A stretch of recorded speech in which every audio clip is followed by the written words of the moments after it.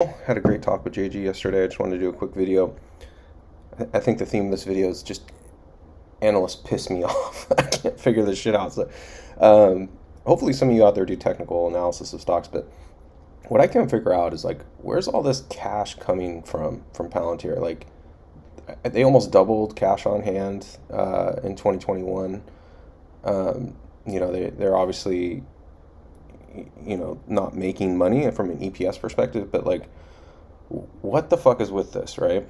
And I was going through some articles, and I kind of already had an idea of what was going on here, but from a finance, like, these guys are essentially saying Palantir is a money loser, right? Like, you're not making money. But to me, making money is like, how much fucking cash does the business generate, right? And like, why is it that all these analysts can say Palantir is overvalued, Palantir's price to sales dog shit, Palantir's whatever, but they're fucking generating cash? Like, I don't get it. So maybe some of you guys know what's going on here, but when I look at these numbers, I mean, my God, a company that can print money at a 30% margin, like, Palantir is a money printing fucking machine, man. Like, as this company scales and their customer base grows, I heard their backlog swelled by almost 50%. They've got billions of dollars in their backlog. They can operate the company off their cash alone for 3 years.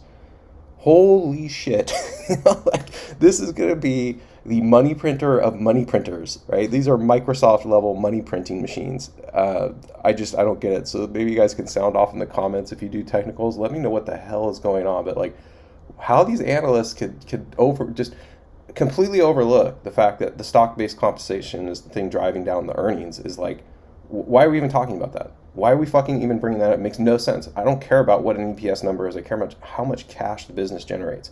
So the fact that analysts can write articles that just royally piss people off because they're blatantly overlooking that for a reason. And it's probably because they don't like the company. But anyway, sound off in the comments. Let me know what you think.